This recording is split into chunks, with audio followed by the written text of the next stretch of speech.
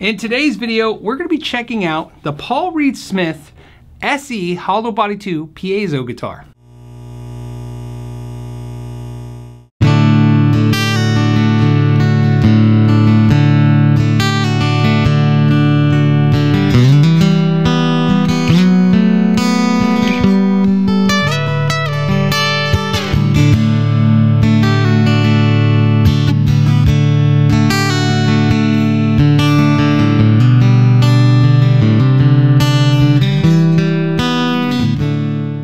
So now, PRS has three of these models. They have the Standard, which is the Hollowbody SE Standard. That will have a mahogany top and back. That's the guitar I reviewed late last year. It has some of the features the other two have, but it's more scaled down. The next one is the Hollowbody II. That has the maple laminate top and back. In other words, has a laminate piece of maple, flame maple, on the top and back. It has upgraded plastic binding. So then you get to this one, which is the PRS SE Hollowbody II Piezo, which has flame maple binding on the headstock and the neck, flame maple binding on the body and the F-holes, and of course the piezo system, which is the biggest upgrade on the guitar. All three do come with a hard shell case. It's made by Cortec, which is the company that PRS is now using to build all the SEs. This one is made in China, like the other two Hollowbodies. All of the Hollowbodies are made in China. All of the solid bodies are made in Indonesia. All of the SEs are made by Cortec. Now, when I did the review of the last one, which was the Standard, it also had 5815S pickups. And in this guitar, I really like those pickups just like I liked it in the Standard. I think the Hollowbody and those pickups are a good matchup. I think they sound really good. I think they sound really good with this the piezo system. I think that's a good blend. This guitar really sings.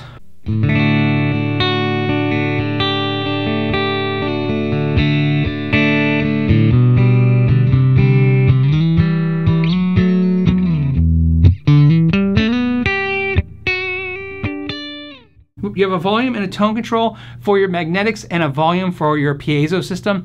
Now, something that's interesting, that's different on this guitar than the core, is that the core has a switch to turn the piezo on and off. And this one you have to use the volume off to do that. So you use it like a blending system. One of the things I want to show you is, let's blend in. That's the acoustic. Now I'm going to run the volume on the electric, the magnetics on the neck.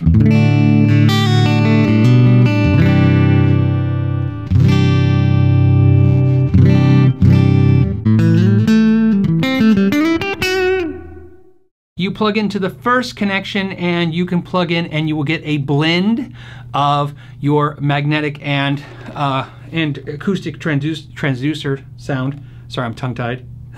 So basically, if you plug in here, you mix in how much, so if you don't want electric, you turn it off. If you don't want acoustic, you turn it off.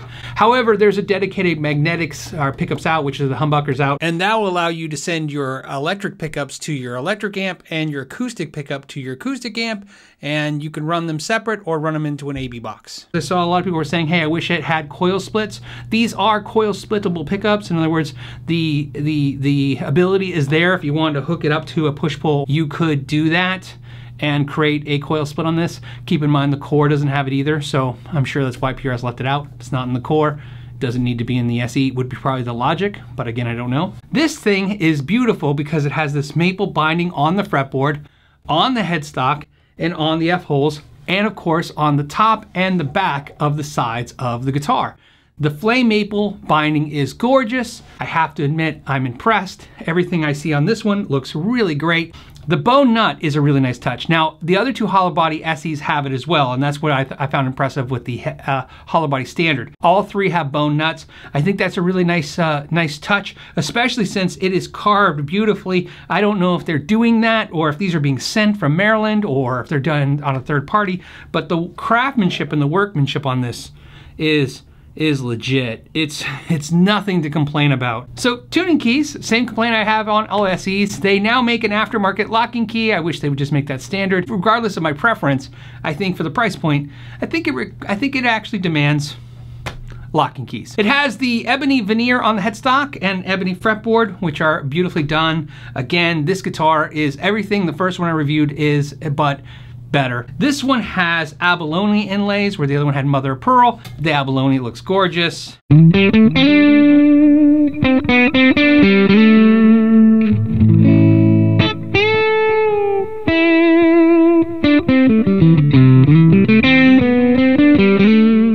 Fretwork on this one is perfect. However, as I always disclose, this one was sent to me by Paul Reed Smith, so I'm assuming it might have got some extra treatment because it's coming to a review channel. I don't know, but what I can tell you is that this one is perfect. So if you get one, I hope that yours is perfect as well, because obviously we know it can be done because it's done on this one. Literally perfect frets, perfect, no high frets, no issues, polished really well. The ends are polished okay. In other words, they're rounded off. There was no fret shrinkage. This guitar has been in my home now for 3 months. It is a true hollow body. It does have a brace underneath here. It's a piece of wood right here under the bridge. And then of course it looks like some kind of bracing across probably what the pickups are mounted to.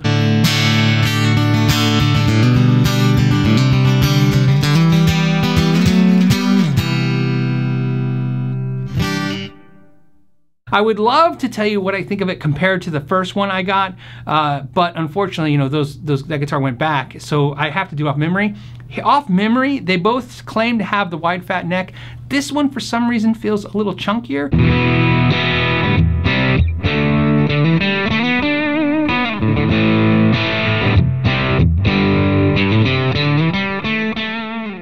I think what we're seeing is a company changing some of its mindset.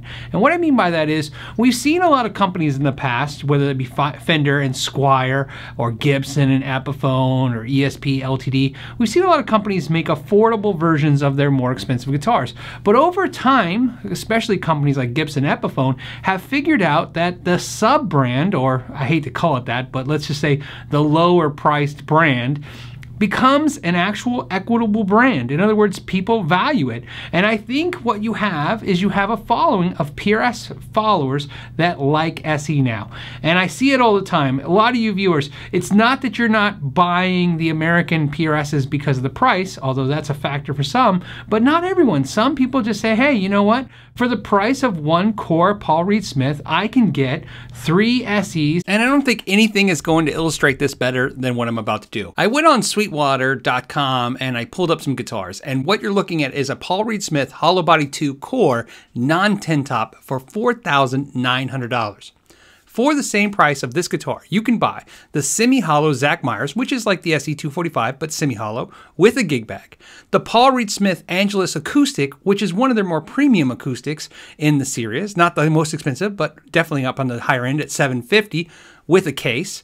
You could get the PRS SE Hollowbody II that I'm reviewing in this video with a case. Paul's guitar, which I've also done a review of, that's a $1,000 SE that has his pickups and switching system in it with a gig bag, and a custom 24 that has a custom finish on it, and still have $11 left over if you bought these 5 guitars versus one core. Now, if some of you are a little concerned because you're like, hey, I don't want them to have expensive price points, I think that's why they've created SE Standard, but also keep in mind at some point, there's other brands to consider. If price is a factor, because it is for a lot of us, you can always just go to another brand if this company doesn't provide a product price that you like.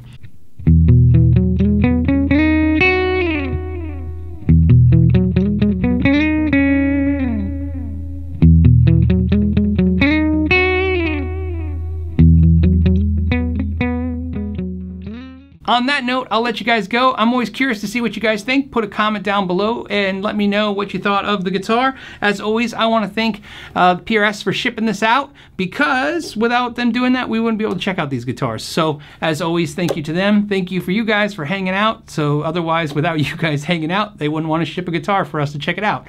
See how it's a symbiotic relationship at that point. As always, I want to thank you guys so much for your time. Till the next time, know your gear.